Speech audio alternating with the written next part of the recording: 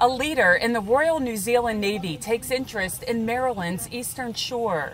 Commodore David Gibbs and his wife Paula stepped onto a National Historic Landmark, skipjack Rebecca T. Ruark, on Tilghman Island. At the turn of the century, there was 1,000. Last winter, there was 10. They're all gone. They're all gone. Captain Wade Murphy Jr. is talking about working skipjacks. The Rebecca T. Ruark was built in 1886. At the age of 78, he still oysters October through March. And this time of year, he typically offers sailing charters, but the pandemic is keeping her docked. What kind of boat do they use for oystering now? Well, now they use cities, these boats ones? on the other side. Okay. Right now, there are crab boats. Summer.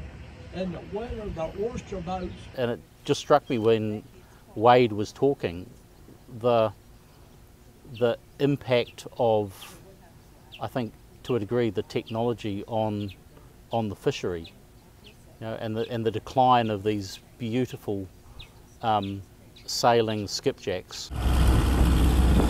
Here she is doing her work earlier this year. Captain Murphy told Commodore Gibbs, who is based at the embassy in Washington, D.C., he believes aquaculture farming will replace the work of these historic ships. I think that's going to be the end of the working boats. The Kiwis watched a crabbing boat come in for the day. Captain Wade's grandson brought back several bushels, and they enjoyed cracking crabs for lunch after visiting with fellow New Zealander Kristen Greenaway, the president of Chesapeake Bay Maritime Museum, just up the road in St. Michael's. For me, I'm a sailor.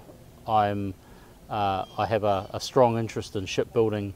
So the work that they're doing at the Maritime Museum in building and restoring old ships for the Chesapeake, the history of that I've found fascinating. Shipwrights are rebuilding a replica of the Maryland Dove, one of the ships that began the Maryland colony in the early 17th century. On her visit with the Commodore, Greenaway tells Bay Bulletin, "We found some real common interests with the background in naval and marine engineering and the museum's efforts to preserve the cultural heritage of the Bay region and keep alive its shipbuilding traditions. And I'm always happy to meet a fellow Kiwi." We will be coming back, and the connection this morning with the museum is something that I will continue to foster. Captain Murphy's son, another waterman in the family, plans to take over the historic skipjack when his dad retires. He's hoping the Commodore's high rank will drive interest for people to visit Tilghman Island.